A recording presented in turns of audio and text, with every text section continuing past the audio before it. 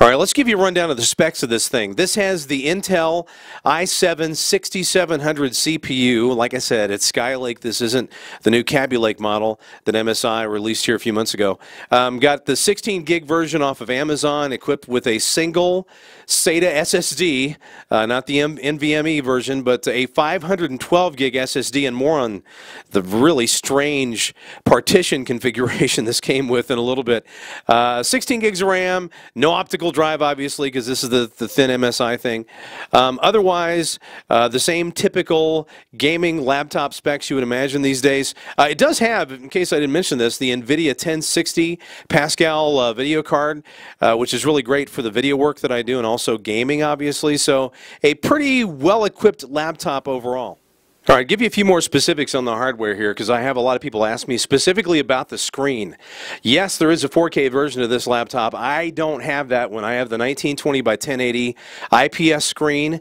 As you can see in the hardware ID, it's an LG screen. I actually like it. I think the screen is pretty solid. It's a matte screen, easy on the eyes. As you can see, I've got the saturation cranked up just a little bit. But overall, I really like the screen. That's a positive for me, but again, your mileage is going to vary depending on what you want. There is the video card configuration that comes with the integrated Intel card, which in this case is the 530, as if that matters.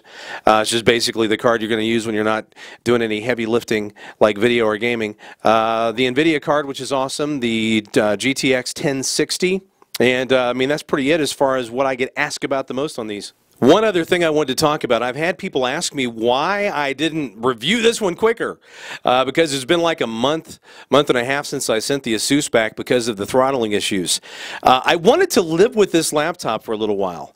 I had kind of a honeymoon period with the Asus laptop before I had the throttling problems, so I've had this one now 3 or 4 weeks, and I can give you a pretty good idea of some of the positives and negatives that I've come across as I've been using this thing. Overall, a really great machine, but there is a really big caveat to that, which I'll explain here in a little bit. I didn't want this to be like a really cleaned up unboxing video where you see the thing coming out of the box, because, you know, once you use this a little bit, it's going to fingerprint up, as you can see on the back of the chassis here. Actually, this one has actually maintained its looks better than I was expecting.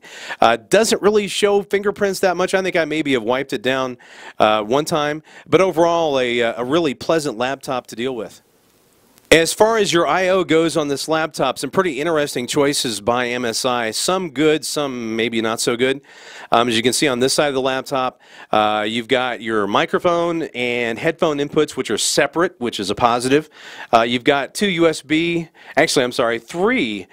connections. You've got an SD card slot, which is nice because I still do photo work with SD cards, so that's a plus. Plus the Ethernet port on this side, which is nice when you need to go wired. But it's this side of the GS63VR that is a little bit different as far as why did you do this, MSI?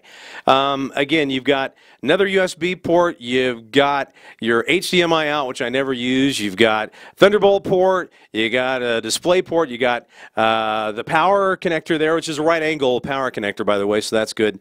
The thing that's actually kind of strange is they put the power on button right there on the front corner.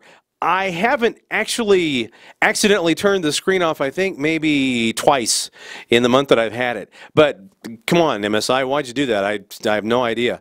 It really isn't a big minus as much as you might think, but it is something to consider if, you know, you get all handsy with the front of your laptop. This is the bottom of the GS63VR, and actually you'll notice a couple of things. First of all, I gotta say, this thing still gets warm on your lap even though it's got this nice, comfortable cloth bottom. These vents do get hot when it's under load. If you're working on videos or gaming or whatever, it is going to get kind of toasty. So they have improved the heat situation, but it's still there. And as you'll notice, I have not actually breached the chassis yet. Warranty sticker still intact. Thank you very much, MSI. From what I understand, and this is not official, so if you've got to contact MSI to get the real word, but from what I understand, you can actually remove this sticker and get inside the machine. I believe that MSI still honors the warranty in the U.S. as long as you don't damage anything while you're in there. Okay, this does have the Steel Series software as per usual with the GS models of the MSI gaming line. I changed the different zones to whatever you want. You can do different gaming modes. I don't really mess around with that much.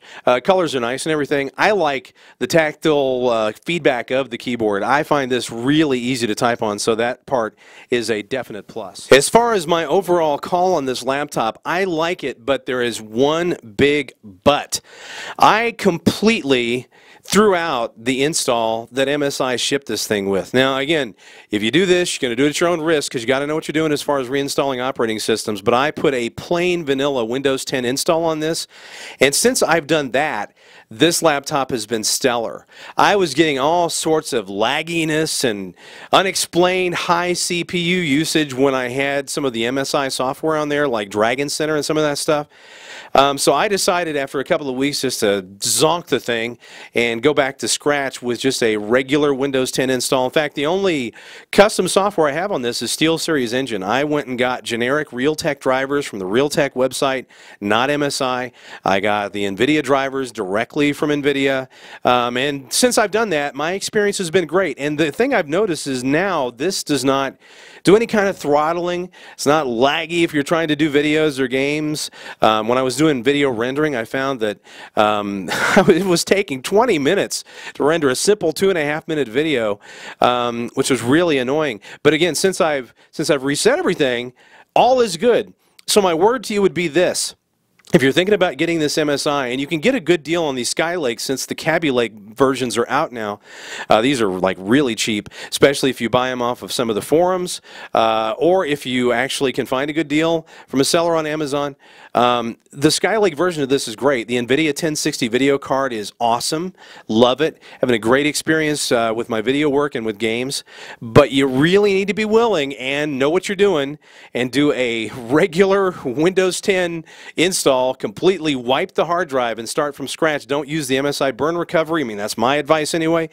Although I did actually make an emergency MSI thumb drive just in case. But my advice would be to just start from scratch. And in that case, and from what I've seen from other reviewers on Amazon, if you do that, you're going to have a really great experience. Overall, I love this laptop. It's a keeper. This one's not going back. And it's highly recommended for me. But again, you need to do your research and find out exactly what you're up against. And I think you'll be really happy with it if you actually take the time to do all these things.